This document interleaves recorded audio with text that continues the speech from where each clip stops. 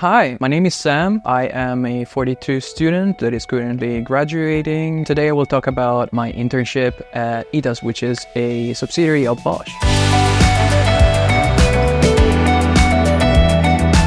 My interviewing process began at Summerfest, where I met for the first time Ansgar. Hi, my name is Ansgar. I'm running all of our open source engagements within ETAS. Thereby, I was the hiring manager for Sam, who is a 42 graduate. Sam was just approaching me, getting me into a chat. We were just talking about possibilities to do an internship. I already, during that chat, liked a lot this kind of outgoing and approachable way of how Sam is engaging with me in the conversation. After a while, we scheduled the first behavioral interview where I met my mentors, and the second interview, there was the technical part. I was offered to bring a project of my choice. I chose Minishell because it was the first very challenging project at 42. I had a lot of emotional baggage related to that project that led me to speak of it with a very entertaining way because I was really into all the lines that I wrote. During that process, what I again liked a lot is that Sam anyway tried to keep me in that loop by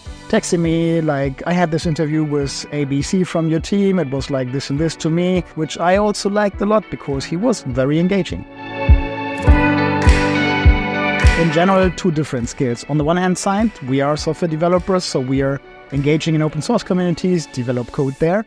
So we had obviously the hard skills of being able to program something, especially we're using Rust as a programming language, but also older stuff like C, C++, which is usually the programming languages if you talk about embedded engineering, what we are talking about in our context. Something I enjoyed a lot during my internship was the switch of language. I had to pick up Rust, which is a language that I had experienced in the past, but I had to boost a lot of in terms of my knowledge of the language. Moreover, writing programs that are asynchronous, that live in a Docker code base that has multi-containers. Although it was very hard, I feel like the 42 curriculum gave me the basis to learn it properly.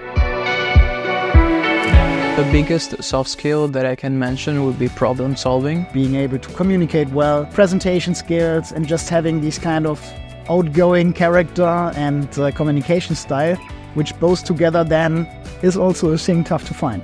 Enter inside a company, you need to know what to ask and who to ask to. You need to take initiative and ask. I've been seeing him on 2 occasions where he was presenting something in the team, but also in a bigger audience, where we've been on a hackathon here in Berlin, where he presented something to a huge audience. Presentation skills and this self-organizing, self-solution finding to problem skills is excellent from my point of view. Those hard skills you learn during your studies and the soft skills you learn throughout your whole life, how to apply that in a meaningful way in a business context. There's more between being able to code in C or being able to code in any other programming language, figuring out how does that relate and how do I integrate myself into a team, how do I contribute to a bigger project, how are projects in bigger organization organized. This is, from my point of view, something which has to do with the 42 style of studies, where you're reliant on yourself mostly, and you need to take care how you solve your projects and run your project.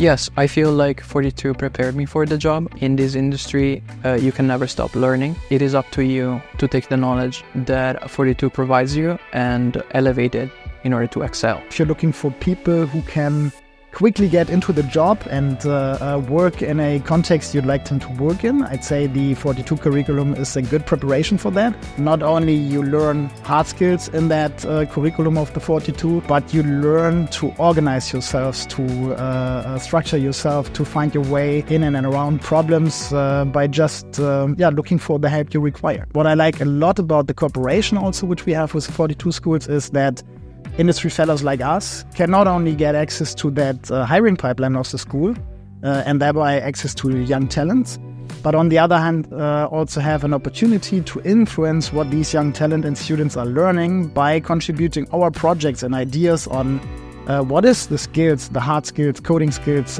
we require them to learn into those schools. So that's how we can easily and quickly influence also if there's anything which we believe they are lacking and we would love them to bring if they get into jobs in our corporation, then we can contribute those to the schools, which makes an absolute sense from my point of view. At 42, I learned how to learn in an environment that gave me the time to learn how to learn too.